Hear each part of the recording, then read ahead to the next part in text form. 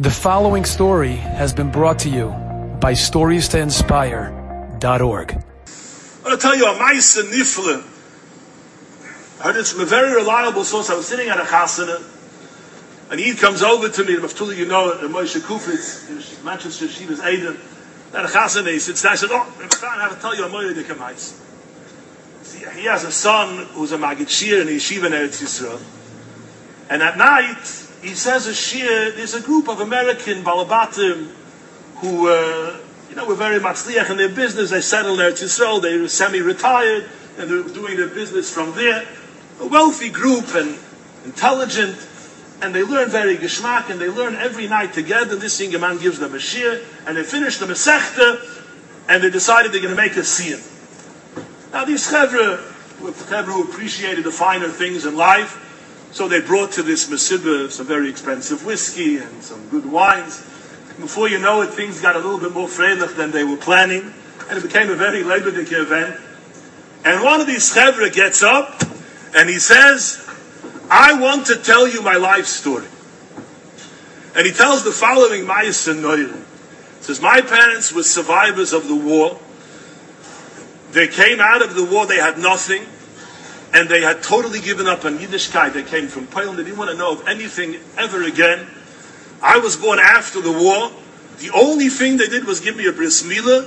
But other than that, there was no Yiddishkeit. I didn't even have a bar mitzvah. The only thing Yiddish in the house was that they spoke Yiddish, because they knew Yiddish. So I grew up knowing Yiddish. They read the Yiddish newspapers. As I got older, I started to fall in with the wrong chevra. I made some bad friends. And we were engaged in all sorts of illegal activities. And I was making a lot of money. I had 2 shutfin goyim. And I was a rich boy. And one day, we had to have a meeting in a certain restaurant with some chevra. We're going to make a deal. And it was a big deal. I walked into this restaurant a free man. And I walked out in handcuffs. The whole thing was a sting operation. They were FBI agents. They were following us. And they taped the entire conversation. As I'm in my early 20s, I'm facing a long jail term. I don't know what to do. So we were 3 chevra, 2 goyim. One of them skipped bail, never heard from him again. The other one decided to turn state's evidence, and he agreed to talk and reveal what I did. So he got a lighter sentence. I was left holding the bag, and I was facing a sentence of 25 years in prison. I didn't know what to do. I was walking down the street. I went to the most expensive lawyers in Manhattan. I was a rich boy. I was able to afford the best. And I told this big lawyer exactly what my story is. He says, look, it doesn't look good. They have you. They have you on tape. They have everything. But I'm going to try. I had to put down a big retainer, tens of thousands of dollars. I was broken a shivra kli. I start walking down the streets of Manhattan. I'm crying the whole way till I get to the east side. And I was hungry, so I walked into a diner, and I ordered a coffee. And I'm sitting at the table, and I'm crying into my coffee. Suddenly a fellow walks in, a little berdel. He sits down next to me, and he says, what's your problem? I looked at him, leave me alone. What do you know about problems? You're going to help me with my problem. What do you know about problems? He rolls up his sleeve and shows me a number. He says, I know all about problems. You tell me what your problem is. So I started to talk to him.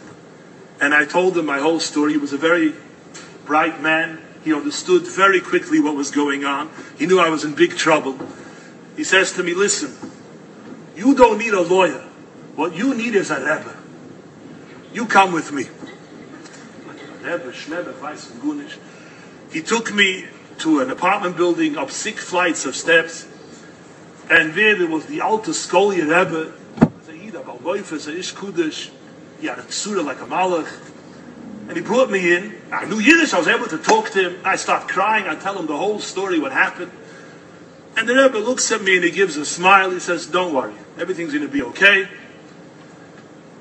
But at the court, when there's going to be the whole thing, you should know your lawyer's going to come late, but don't get nervous, everything's going to be all right. So, I came, there was a court date set, the court session was for 9 o'clock, we're all there, the FBI agents are there, And my lawyer doesn't show up. And the judge is getting nervous, he's getting angry. Where is he? Where is he? Finally he calls in, he's stuck out of town, he missed his flight, he can't make it. He's sending a substitute instead. Send a substitute. I'm here fighting for him. I'm 20 years old, I'm facing 25 years in jail. We're waiting and waiting. 10 o'clock walks in a kid, he's maybe 21, 22 years old, he's wet behind the ears. Hi, I'm here to represent you. Your lawyer sent me instead. I nearly fainted. This kid's going to represent me. What? So the prosecution presented all their facts and how they caught me and I made a deal with them. And this guy gets up and he starts talking. The first 5 minutes are able to follow what he's saying. After that, he's getting all dramatic and all theatrical, and he's giving a speech, he's going on, and the people are smirking, they're laughing, and the judge is getting hot under the collar, he's tapping with his fingers. You can see he's getting very, very upset, he's angry. The guy goes on for a full hour. After he finishes, he sits down, and the judge looks at the FBI, head of the prosecution, says, "What's the matter with you guys? This is how you present the case. You guys pull up your bootstraps. You have no evidence. Case dismissed." I walk out of that. I didn't know what world I'm in.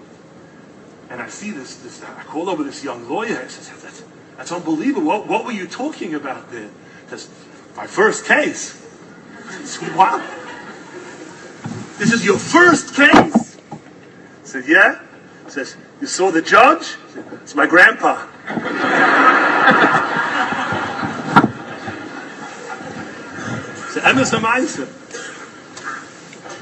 So I knew I better go back to the Rebbe.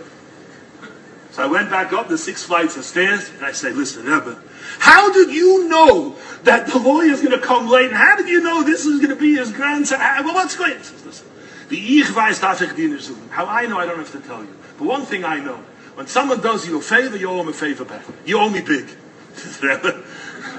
Okay. Says, "I'm not asking you to keep Shabbos. I'm not asking you to become religious. I want you to go buy a pair of tefillin and promise me you're going to put on the tefillin every single day. It's either that or 25 years inside, I'll take the tefillin." Okay? So I was in the east side. I went down to a few Svarim stores. I walked in the way I looked, said, "I want to buy a pair of tefillin." No one wanted to sell me a pair of tefillin. What do you need a pair of tefillin for? What's good? They wouldn't sell it to me. Finally, one guy says, "I'll tell you what." He says, "I'll sell you a pair of tefillin. You go down to Crown Heights, there's a Rabbi Jacobson. He'll teach you how to put on tefillin. If he gives you a letter that I can sell you a pair of tefillin, I'll sell you a pair of tefillin." So I had to go down there, and he taught me the halachas of tefillin. And I brought back a letter, and he sold me a pair of tefillin. And I started putting on the tefillin every day. And here I am, an Erlich Chayid, I'm a Gadol Ador, of Kinder are sitting in Koil and learning Torah. I said, "But what's the lesson of the story?" No. So one person said to me, "The lesson is, you see he's sitting and crying. You go over and say, 'What's your problem?' Very important lesson." Another one says, "He's spoiled. How times have changed. Nobody would sell him a pair of tefillin." It's a different world once. But perhaps we have to take another lesson. The judge looked so angry and so stern, and it looked so terrible, and the situation looked there's no way out. The judge is my grandpa. The judge is nicht nur my grandpa, as my tata. Sometimes we look at the tata, and it seems dark.